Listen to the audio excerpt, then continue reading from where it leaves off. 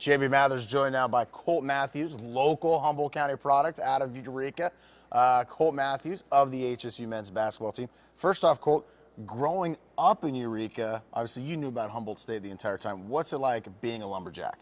It's awesome. I went to lumberjack basketball camp when I was 12 years old and just moved up the ranks around here. So it's now, is that a goal when you're playing youth basketball, then you're playing for Dwayne Peteroo down there in Eureka, and then is that the goal you're thinking about? Man, Tom Wood and those guys, you look up to those guys as a kid, and that's where I want to be one day? Yeah, it was always a goal of mine to play college basketball, and just to get it done around here is special. All right, so when you're 12 years old, you're up in the East Gym, you're in the West Gym, you're at basketball camp with hundreds of other campers. You've probably got number 300 on your back or whatever. Tom Wood, Coach Kinder.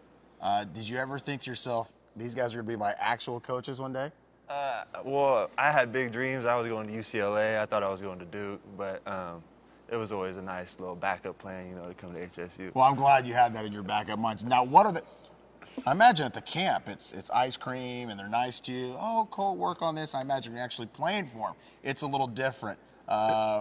What's that experience been like from what you perceived it to be like playing for Coach Wood and Coach Kinder to the actual playing for Coach Wood and Coach Kinder? It's a lot of hard work playing for the boss up here, but it's fun at the same time. You got any good Woody stories for us that you can share with us? Not really. I'm not a good story. No. All right, Colt, let's talk about the transition. You said the big school. You went to Arizona right out of high school. Now, did you want to play basketball because you were local HDNL star? Did you want to play at Arizona? I was kind of out of it for that year. Okay, so then you come back to CR. What's it like playing for Skip Gleason, who's now the assistant on the women's team? It was just good to get back in the game. It was a lot of fun playing over there. Good experience. So you start at CR, then you come up the road. Did you present this to Coach Wood and Coach Kinder? Did they contact you? How did you guys, find that meeting of, what, we need the local guy to come play for the Jacks? Well, coming back from Arizona, I kind of wanted to come up here and play, and it was their idea to kind of have me go to CR and develop over there, and it worked out for the best. So definitely worked out for the best. And then you were actually with the team last year. A lot of people may not know, but the nasty knee injury, that set you back a little bit, didn't it? Yeah, the dreaded ACL, year of hard work, but I'm back on the court. So. Now, how tough is that? You go to CR, you star there, you're ready, and emotionally you're all set to get ready and go in there and battle on this very experienced Humboldt State team, and then boom, one day the knee's not there anymore. How tough is that emotionally?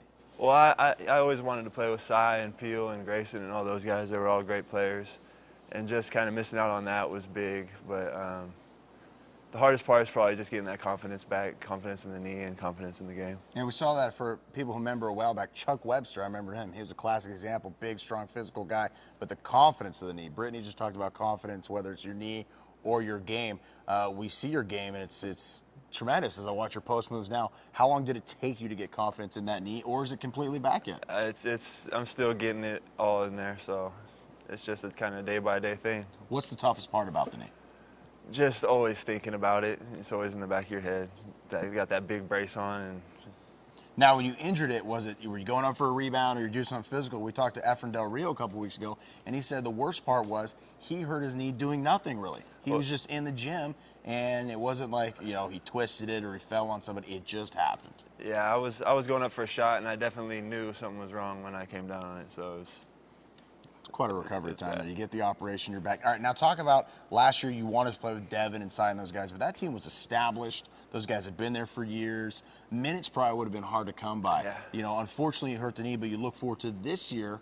Here's a team where you've got one returner in Ernie Spada, and he's going to be a sophomore. Yeah. So things are wide open. So there's a little silver lining there in the knee injury, wouldn't you say? Yeah, everything's up for grabs. Everybody earns their minutes, and it's really competitive at practice. What's it been like in the locker room, being around a team last year, seniors, a lot of leadership, very established, to a team where, from a fan's perspective, we don't know really anybody on the team. We know you because you're from CR and Eureka.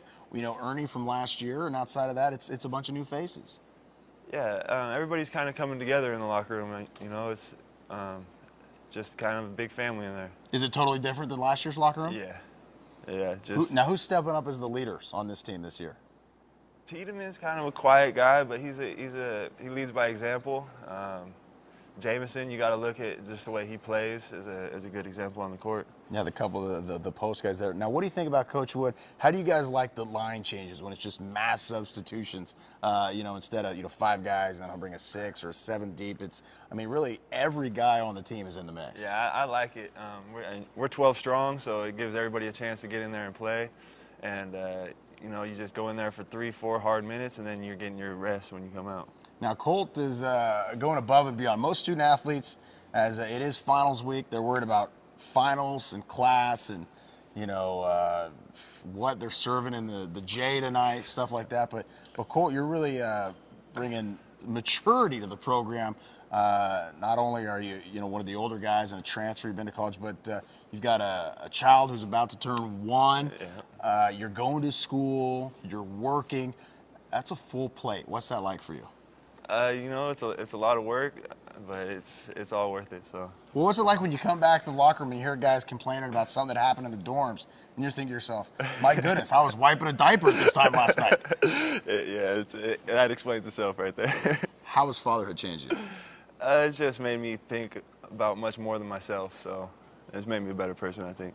All right, and also you're working over at Big Louie's, making some pizzas, some pies. Yeah. I mean, where do you find time to play basketball? Between the kid, school, basketball, slanging pizzas, where's the time come from? I have a lot of support around here, and just kind of everybody's been willing to work with me, and I have to thank everybody that's been helpful to me. So, now you talk about basketball; it's competitive on the court. Are you guys competitive? Who's the best pizza maker or pizza tosser? Well, I'd have to give that to myself, of course. All right, now what pizza should we order when we go down there? The Colt Mathews special. Wild West with pineapple. There it is. All right, there you go. Hey, NFL playoffs are coming. Maybe stop by, get a bite to eat. Colt won't be working this weekend, of course, at least Friday, Saturday, because, well, he's got basketball games to play. Colt, thank you so much for stopping by. Local star Colt Mathews joining us on the show. We're going to be back next with more. It is Humboldt State Tonight with me, JB Mathers.